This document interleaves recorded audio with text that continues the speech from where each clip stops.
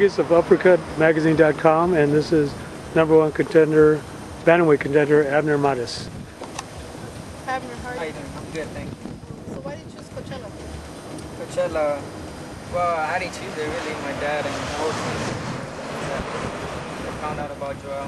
So, I mean, if they're good, they're okay with it. I mean, yeah, I'm good with it. Now, do you commute to Coachella? No, I don't.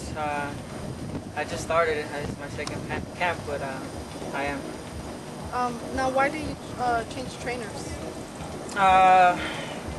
Well, again, the camp thought it would be a tremendous idea to switch trainers because I guess my last fights, they weren't too comfortable about the decisions. I mean, I know I won them, but they wanted a different style, I guess. So why did you take this fight at the Club Nokia? And yes, I want to clarify that I'm the one that chose that fight. I mean, my camp, they really didn't want me to fight. They wanted me to go straight to May 22nd, but I haven't fought since August of last year, and I thought that it would be too risky to fight a top, champion as Yonnhy is without, getting a fight before. So I chose the 25th fight to get that rust off and to feel better, to get the confidence. Do you know who you're fighting on the 25th? I know, I forgot his name. I know he's a tough fighter, veteran. He has a lot of fights, a lot of wins, a lot of losses, but you just never know. The only thing that worries me is that he has a lot of DQs. He's been disqualified about 4 times. But I think we're going to play smart. We're going to try to take care of business fast. And if not, we're going to try to maintain, our win. How was this fight with Timothy Perez?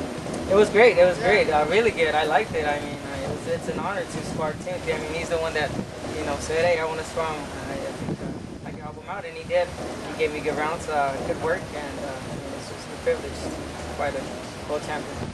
So how does it feel fighting Yonnhy Perez for the title? It feels great. I mean, Yonnhy is a good guy outside the ring. He's a tremendous kid. I've known him, I can't say my whole life, but pretty much, a lot since the amateurs.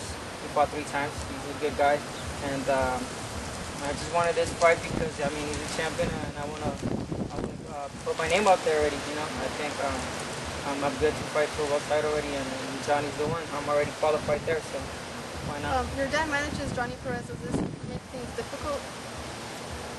Probably for him. For me, no. I mean, he's just a fighter. I want to fight him. It's better for my dad. He's getting, money from both sides. So. What is it about Yonnhy Perez that makes him good? Yonnhy, he's just a non-stop fighter. He just throws bunches and bunches. Since from the first round to the end of the 12th round, he's a tough fighter. That's all I have to say. He's a tough fighter. How do you face a guy like this? Just skills, I guess. The skills. I mean, you gotta be smart, intelligent.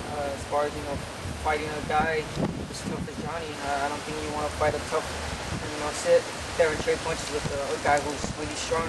I think that'll be a wrong fight for me. And just the smart way. Have you talked to Shane and Oscar about your career? Oscar definitely. I mean, since I started working with Oscar, and they're taking it slowly but surely. We're there. Have they given you any advice over the years? No, I don't want to lie. I don't want to say yes. No, I haven't talked to Oscar yet about. He hasn't given me advice yet, but I'm sure after this 25th fight,